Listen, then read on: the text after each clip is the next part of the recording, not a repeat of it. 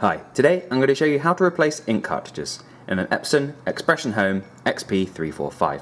Now this can be done from the printer itself without the use of an attached PC or laptop.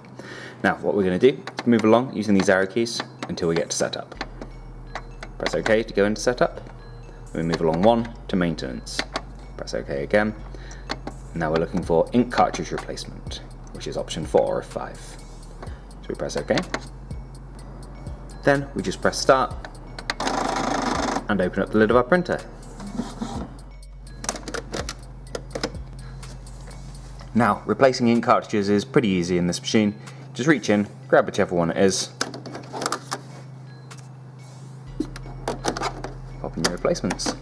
Thankfully all of these are exposed, unlike some machines that just give you a single slot to replace what the printer thinks you should need to replace, but much easier with this one. That done, close them on down. Then we just confirm to the printer we're done by pressing that start button again.